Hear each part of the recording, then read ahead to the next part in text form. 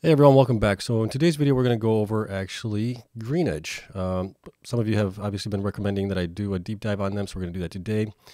We're going to go over stock symbol GREE, so Greenidge generation, and as always, just so you guys are aware, not financial advice. Obviously, do your own research on everything that I post or anybody else posts on YouTube. Obviously, I'm investing in the following coins and companies for full disclosure. And let's get into Greenidge here. So this is from their website right now. As we're watching it go live. So Greenidge is obviously a Bitcoin miner. They have their own facility in Dresden. I believe it's in New York. So it's clean power plus blockchain services for the future. And we'll actually get into, there's not much information here as far as what they completely do. So we'll get into a little bit in their presentation. So here's a company presentation. This was from May 2022. And we'll go over just some things here really quick. We'll get into the Q1 results, and then we'll also take a look at the latest June results as well, production update, and then we'll get into my numbers on it. So Jeffrey Kurt is the Chief Executive Officer of Greenidge, obviously. Here is their Greenidge snapshot of hash rate. So in December of 2020, they were at 0.4 exahash, so 400 petahash roughly. In December of 2021, they were at 1.4 exahash, March of 1.6 exahash, and they are going to be going to approximately 4.7 exahash by the end of this year, depending obviously if they can get the miners and if they can get the facilities up and running with enough megawatts to do so. So in 2020, they mined 1,146 BTC. 2022, they mined 1,866. And so far this year, we'll take a look at the exact numbers, but right now they're reporting here in Q1, they mined 561. So if that holds true, they would be at approximately, what is that going to be? That's going to be 2,200 or so BTC for the year if they continue to mine. And then if they also increase their hash rate, that's obviously going to help them out as well. So they have obviously locations here. They got the Spartansburg, South Carolina location in Dresden, New York. So Dresden, New York is their power generation facility. It's 106 megawatts of natural gas power generation capacity, at least 85 megawatts of mining capacity. And as of March 31st, 1.4 exahash or 17,000 miners were installed in that facility at that time. Spartanburg is a new one that they just purchased recently in December of last year. So at least 100 megawatt capacity when fully developed. They have a 175-acre industrial site with 750,000 plus square feet of industrial buildings. Purchased in December of 2020. That can't be right. This should be 2021. Mining commenced December 12, 2021, so that's correct there. Over 60% zero carbon power, which is good, and recently announced commencement of expansion in conjunction with state and local economic development authorities. So that's good. And as of March 31st, they have 0.2 exahash, 200 petahash roughly, and 2,400 miners installed. I think it's a little bit more than that now, but we'll get into the numbers like I said. They're still looking to do proprietary expansion opportunities, so exploring South Carolina expansion, Texas generation sites as well, Texas development sites, and then pipeline of additional locations in multiple states and provinces in the U.S. and Canada. So they're obviously looking to grow as well. So how are they different? So they are 100% in-house mining and engineering capability. So design, operate, maintain, perform, safety, and vertically integrated behind the meter power. So power generation, obviously, at their Dresden facility in New York. Mining infrastructure, miners, obviously, 100% carbon neutral operations. So 100 carbon neutral operations since June of 2021. Pursuing 100 carbon neutral expansion sites, focusing on expansion locations with renewable or low carbon sources of energy. And carbon emissions from mining are offset through purchase of carbon offset credits registered with either the American Climate Registry or Climate Action Reserve. And then obviously proven track record of success, approximately 1.6 exahash with 19,400 miners deployed. As of March 2022, successfully built and operated mines at 2 existing facilities. 561 Bitcoin, we already covered that, 1,866 in 2021. 3x growth in hash rate and electrical capacity in 2021, and then 3x growth in hash rate in 2022, which is also good as well. Ownership structure, don't really care about that. Q1 results, we'll get into this in the next next part of it here, but this is basically for Q1, so 23.2 million from crypto power. They also obviously generate some income from that as well, and support.com revenue also is added in there as well. I haven't really dived deep into it to find out what's going on with support.com and how are they affiliated with them. So if you guys have any information on them, hit me a comment down below. I'd love to hear it. Otherwise, I'll have to do a little bit more research on it. So here's the power market dynamics for historical miner revenues for S19J Pros and then S17s. We can obviously see that it has been coming down here recently in the last couple months. Ever since basically December of last year, it's been pretty much coming down in November. Price has been coming down on Bitcoin, and that's obviously reflected here in this chart as well. Executive team, don't really, I mean, it's good to know it. You guys can read this over by yourselves if you want to go to greenidge.com. I believe that's the website. They have all the information there. Financials. Obviously, nice growth over 2021 here in Q1, 240%. Cryptocurrency mining was up 158%. Bitcoin mine was up 163%. And ending hash rate was up 220%. So that's obviously pretty good growth here in the last year. Liquidity is 261 million, I guess. In millions, yep. On 331, so first quarter. Debt, so they do have some debt, obviously, 170 million roughly at the end of Q1. And then they're also, with their New York facility in Dresden, as you all know, or you may know, New York did a basically stop expansion on Bitcoin mining. What did they call it? They call this, there's a term for that, but I can't think of it right now. Basically, no new permits will be allowed for any new Bitcoin miners. So let's see what this is affecting them at all. So New York State Department of Environmental Conservative submitted a request to extend permit review period for Dresden, New York facility. Facility operations continue uninterrupted in full compliance with current permit under SAPA extension. SAPA extensions are coming for renewal applications deemed complete and under final review. So according to the database of the New York SDEC website of 323 Title V permits issued and active in the state of New York, Greenidge is one of 166 Title V applicants. 51% currently operating under SAPA extension, so that's fine. Median duration of existing SAP extension is 595 days. Longest current SAP extension is 15 years. Let's see, our existing Title V permit remains fully in effect, and our operations in Dresden continues without interruption. So that's obviously a good thing. That was obviously a worry for some people, obviously, with everything that was going on in New York. Let's see here. That's it for that. So that's basically Greenidge in a nutshell right there. Let's take a look at their numbers here for Q1. And we'll get into my numbers as well. So current assets, about 96 million or so. And total current assets, 113 million. So it's a little bit of an increase from obviously last year. Debts, or total assets is 431 million. So that includes property and equipment of 282 million, which is a big one there. And a couple other millions here as well. Deferred taxes, other long-term. So 431 million in assets, which is pretty good. I believe the stock right now is less than that. I'll have to double check that, but I think it's either close to that or even less than that. Let's just take a look at it here really quick. Market cap is 142 million right now. That leads me to believe undervalued, but we'll get into it. Current liabilities, about 100 million or so. They have long-term debt, current portion is 66 million. Long-term liabilities is another 103 million for long-term debt. And environmental liability, asset retirement obligations, lease obligations, other long-term liabilities as well, a total of 215 million. So they do have enough to cover everything that they need, obviously. Excuse me. Total current liabilities is less than total current assets, which is good. So they have at least enough cash to pay for everything that they need to in the interim. Stocks don't care.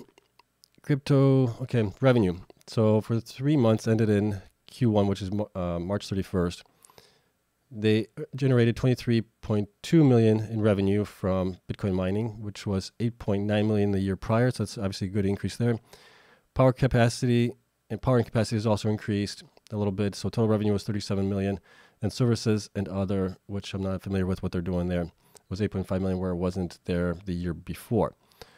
So nice growth, obviously. So that's what we want to see.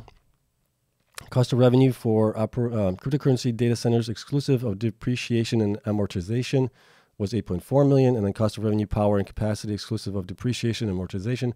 I think what we want to do is combine these two and get about 12.4 million, which is about half to mine. And yeah, that would be basically almost 49, 50% net income from gross revenue, if my math is correct on that. And then obviously we have earnings per share is a negative 0.01 cents, where they had a 0.02 positive earnings per share the year before. And that is basically because of all the expenses and Bitcoin coming down, way down. So, I mean, it's way less than what it was last year, right around this time. So it's kind of given that they're going to be a little bit under on that. So that's basically what I wanted to cover here on the financials really quick. That's kind of what we really look at. If you want to go deeper into it, you can obviously get it from their website or from, I think you get it from the NASDAQ as well, if I'm not mistaken. But the other thing that I wanted to take a look at here, let's take a look. Where did I put it? Nope, I had one more. Where did it go? Oh no, I think that's it. We covered we covered everything here. The one that I wanted to go over was June. There we go. So June production update. June production update is as following. So they approximately mined 230 Bitcoins in June of 2022 and 1,183 Bitcoins for the 6 months ended in June 30th. Hash rate capacity of approximately 2.5 exahash from approximately 27,500 miners as of June as well. I have the miners correctly set up, but I have a little bit less hash rate on it, and maybe you guys can help me out with that a little bit as well. So 24% of hash rate capacity located at Spartanburg, South Carolina facility, and that was basically it for the update. At least they're providing updates, which is good. Some companies like Stronghold does not provide monthly updates, which hampers my ability to be able to provide you guys with accurate data monthly on these miners. So at least I like the fact that they're doing this, and they obviously have their own power plant, so that obviously helps out as well. So let's get into the spreadsheet that I have on them. We'll go over all the numbers, and there is quite a lot of numbers there, and we'll try to make sense of it all. So bear with me. So this is going to take a couple minutes to go over all this. So based on the current market cap and the stock price, we can see that there's probably about 41.9 million, 42 million shares outstanding right now. Institutions will go down below a little bit. We'll take a look at those. I don't have a lot of data on that because we just started covering it. So every month we'll update them. We'll see how institutions are either buying in or selling out of green. And we can see that at least in the last, in the last 8 weeks or so, about 8 weeks ago, you would be up 10%. If you bought 4 weeks ago, you'd be up 30%. And if you bought a week ago, you'd be up about 14% here. And then if you bought 12 weeks ago, you'd be down 29% right now on it. Let me see if I can zoom this in so make it easier for you guys to see a little bit. There we go. Okay. So looking at the production rate so far in January, February, March, April, May, and June of this month, we're still waiting on July production updates. When that comes out, I'll do a video on them as well, get it updated here. They provided in March that they mined 561 Bitcoins for the quarter. I used that number. How did I do this? I believe based on the exahash that they had installed or reported what I could find on them, I used what they basically made for January, February, and March roughly, and divided came up with the numbers for BTC to equate to that same level. So you can see here value of BTC is 7.35 million. We have this here as well from the actual miners reported down below. And that coincides for the first 3 months. And then in April, they actually provided production updates. So we had 197 Bitcoins in April, 195 in May, and 230 in June, which was obviously a pretty, I think because they installed so many miners and they were possibly installed later on, that their BTC per petahash was way down below 10. So we got 0.0964.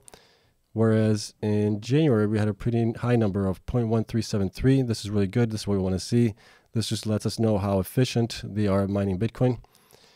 And based on the information they provided, obviously, I had them at 23.8 million in revenue, roughly. Based on just my numbers, they came in obviously at 23.232 million in revenue. So I was off by 2.64% on the high side. Not too bad. I want to be at least within 2.5 or less. That's my goal. And then in April, May, and June, it looks like we have them at about 18.2 million. We are going to get the results, I believe, August 15th, which is going to be next week, if I'm not mistaken, or even this week. Let's see, 7th? Yeah, it'll be next Monday. We'll get the results, so we'll see how close I am on that based on the information that they did provide on that. So that's where we are with all this. They do not hodl anything as far as Bitcoin. They keep selling it as they basically generate it to fund operations and growth. And let's see here. For the first quarter, they were on average, they were at 0.13 BTC per petahash. And right now we're looking at the second quarter at about 0.11 BTC per exahash. So that's obviously less. We want to see that go up a little bit in time. Okay, so here's what we got as far as miners. I went through all of their press releases and things like that I could find on them and go through to see what they actually had. So the first known number was that they had 15,300 miners and they were at about 1.2 exahash. So based on that information, we came up with about 78.5 terahash per miner on those on average. They could have been all over the place. We just don't know. Then later on, they reported that they had gotten another 7,150 miners and that they were mining approximately with those like 670 petahash, something like that. So I just averaged that out to about 95 terahash per miner on those. And then we actually got a final news release that they purchased, let's see here, that they purchased 22,500 of the S19J Pros. Originally they were buying like 11,500, but they doubled the order to 22,500. And those are 100 terahash, I'm guessing. Based on all the information here, that kind of gets us to their end result of 4.7 exahash, which is what we want, and 49,000 miners. And then they also reported in November that they were going to be a partner with Antminer, Bitmain, to get the S19J or S19 XPs, which are the 140 terahash miners. And they're getting those to 567 petahash roughly. So that equates to about 4,050 miners on that. So we're really close to what the numbers here that they provided, where they're going to be at, and the number of miners they're going to have. So then I started going from January, February, and trying to find any information I could find as far as what they're mining. They did provide that they were at approximately 1.4 in January. Same thing for February, didn't get any information on it. On March, they provided that they were at 1.6 roughly, which we were pretty close. I'm at 1.591. They said approximately, so it could be up or lower than that. We're just kind of getting as close as we can to it with the numbers that we have here for the miners. April, they did provide they were about 1.6. So with 1,000 or 19,600 miners, that's what we have here. Those are all getting installed. May, they were at 1.7 roughly, approximately they said. So we got them at 1.68 and with 20,400 miners. And those are all those miners working there. And then in June, they provided they had 27,500 miners installed at approximately 2.5 exahash.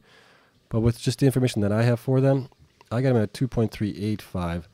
So either I'm missing something here as far as what these miners are hashing at, or these miners didn't get installed here and some more of these miners, but that still wouldn't really make much of a difference.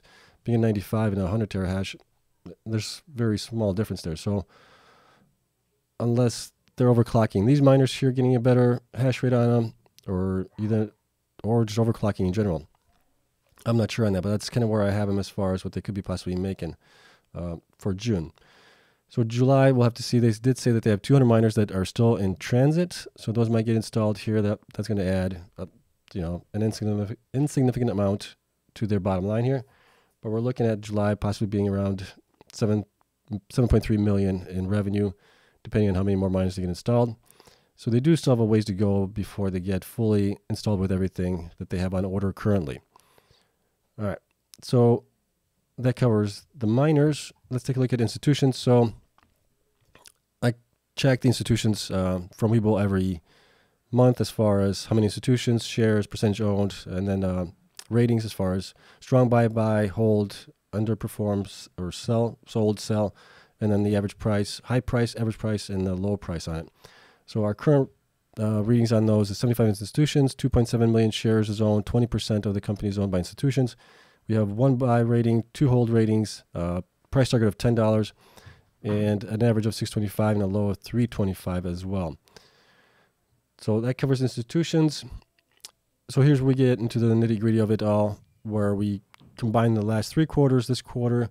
So current quarter, we're kind of looking at it to be possibly 21 million. Obviously, we're only in July and in August now. So we'll see how they do in these next 2 months to get to a more accurate number. Right now, it's just an estimate. If nothing has changed, Bitcoin stays where it's at, mining stays the same, then this is kind of what we're looking at, 21 million possibly for Q3. And then the prior 3 quarters, we're using the 18.21, which we'll get a more accurate number next week, and 23 million for Q1. And then we're using Q4, the 33 million here that they reported as well.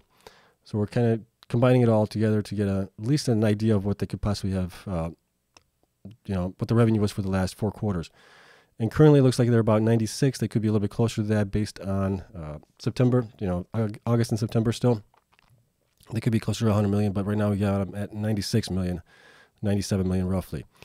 So if we use the 50% net income from gross revenue, which is kind of what it looks like on their mining part, remember I'm not counting any of their power generation revenue or other revenue that they have. This is just strictly on their Bitcoin mining. We would be at about 48 million profit on it. And if we use the 15 PE on it, we would be at $17.33. Seeing that they are right now at $3.41, they are way undervalued in my opinion right now, as are the majority of the miners that I cover right now. But once Bitcoin starts pumping back up, these miners, well, Greenidge and the rest of the miners will start pumping up as well.